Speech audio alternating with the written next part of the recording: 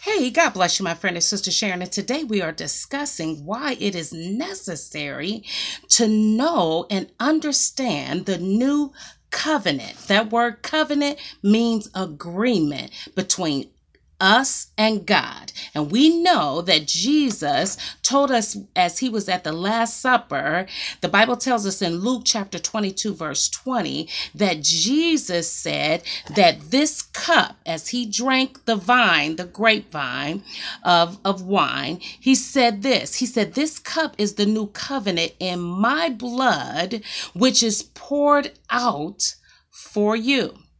Beloved, unless you understand what the covenant, the current agreement between human beings and God, the creator of the heavens and the earth, you will not be able to find rest and peace for your soul.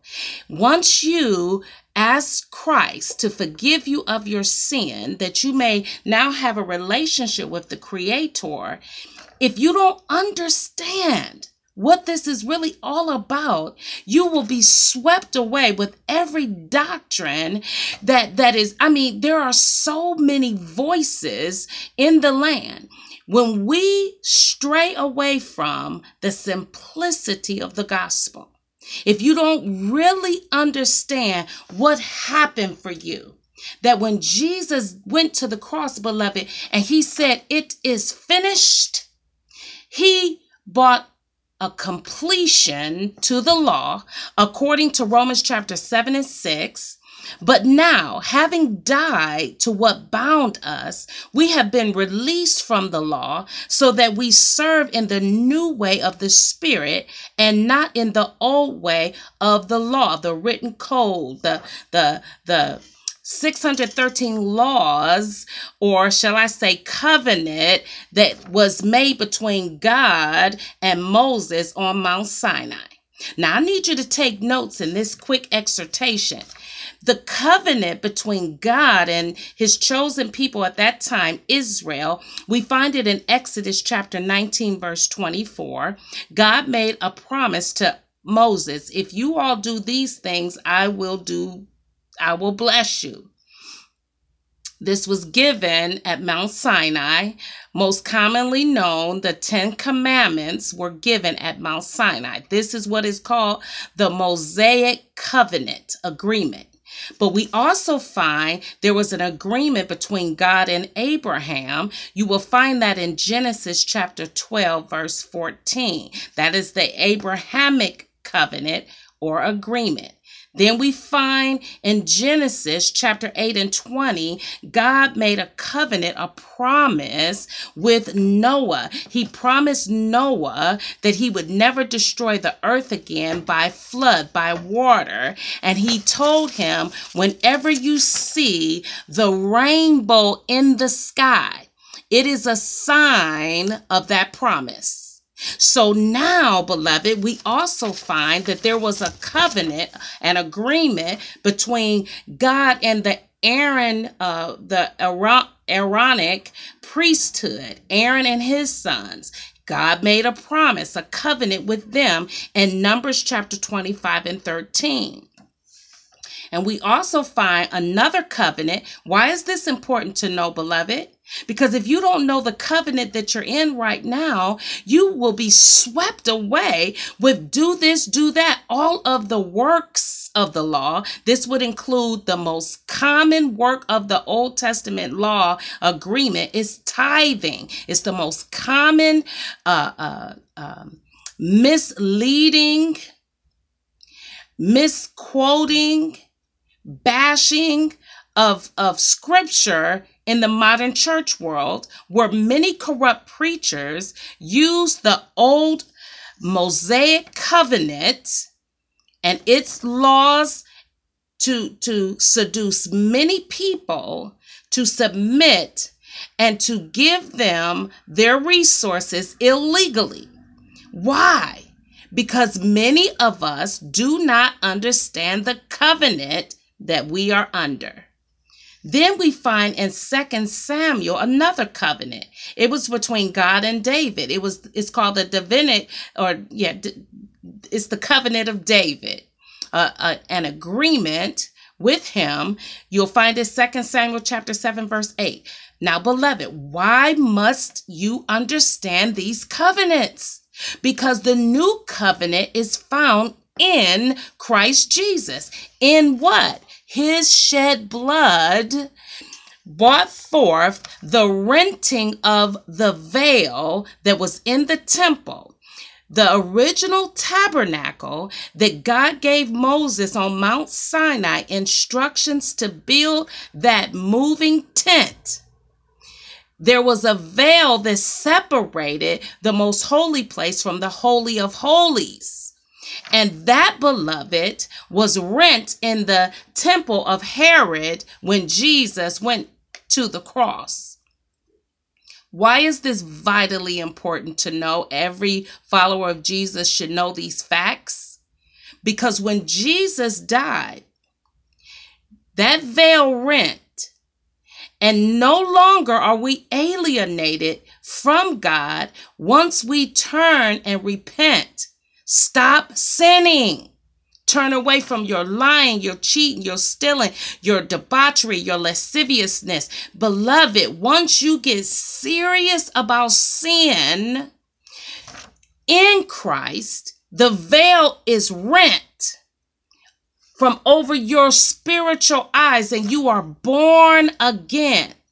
You have an awakening to the true and the living God, and you will become aware of the fact you are a sinner and you need a savior. Now I need you to follow me, beloved, as we go to Galatians chapter 2, verse 16.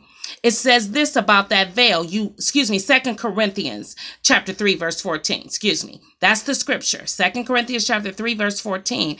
Listen. This is what Paul writes about the veil, because there are many people who have no idea. They are churchgoers. They pay tithes. Some of them are Sabbath keepers. Some of them, they won't mix fabrics. They cover their head. And I'm not saying, if you cover your head, it's evil. I'm not saying that, but I am making a point. If the veil is not removed from your heart and your eyes, you will continue to be duped. You will continue to be deceived into doing all manner of workings of the law. And you will be miserable because you cannot do anything to appease God, because there have already been a lamb slain, and that was Jesus Christ. Listen to 2 Corinthians chapter 3 and 14. Paul wrote this. He said, but their minds were closed. He's talking about the Jewish people. When Jesus was walking the earth, their minds were closed. For to this day, the same veil remains at the reading of the old covenant, the old agreement between God and man that was established at Mount Sinai.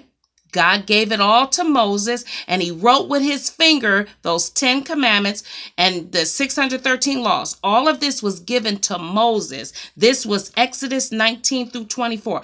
He said, now, the reading of the old covenant, that veil remains.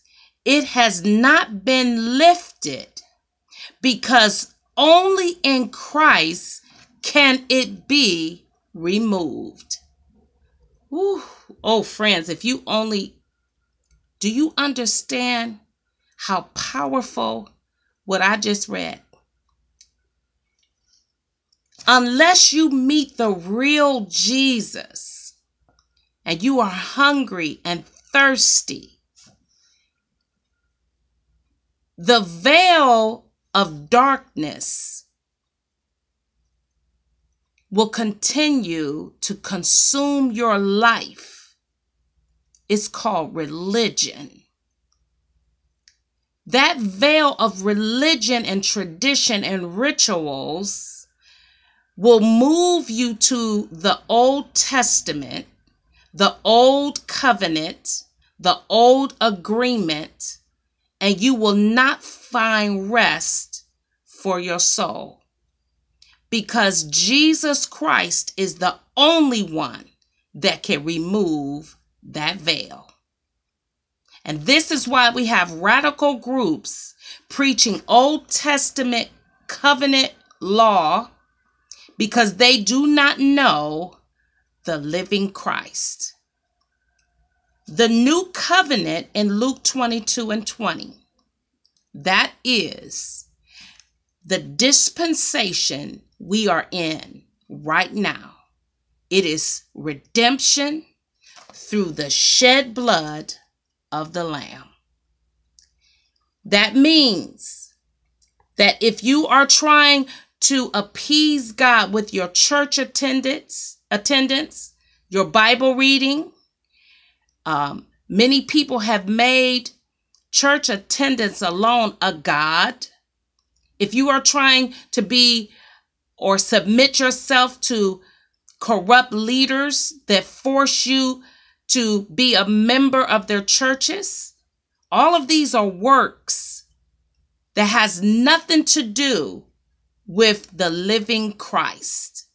You will continue to walk in darkness because until you are moved behind that veil, meaning it is removed and you are on the other side where Jesus said, I am the way, I am the truth, I am the life.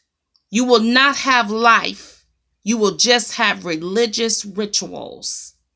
Because the old covenant and anything that is tied to that old covenant, ceremony, the way you dress, you find some preachers that are dressed up, almost trying to dress the way Aaron and his sons did. They almost wear ephods. They go back to that old covenant. They go back to the Old Testament ways and rituals. Because why? The veil hasn't been removed. And they use outward adornment. They use all types of rituals because they are lost and drenched in the old covenant. The new covenant, beloved, we find in 2 Corinthians chapter 3:16, he has qualified us as ministers of a new covenant, a new agreement. Not of the letter, the law, but of the Spirit. For the letter kills, but the Spirit of God, when you are truly born again, just like Jesus told Nicodemus, you must be born again. Once you are born of the Spirit, you will have life. You will not be consumed with depression and darkness once you have come to the true and the living Christ. He liberates your soul. He removes that veil. You come onto the other side where there is life in the Spirit. He or she that has an ear, let them hear that we no longer are subject to the 613 laws that were given at Mount Sinai. We have been liberated, as Romans 7:6 tells us. He died to what had bound us. We have been released from the law so that we serve in the new way of the Spirit and not in the old way. My God, have mercy on us all. Please allow me to give you one last scripture. Eat it, that you may be consumed and that you may know this new promise, this new agreement, this new covenant. Paul wrote it.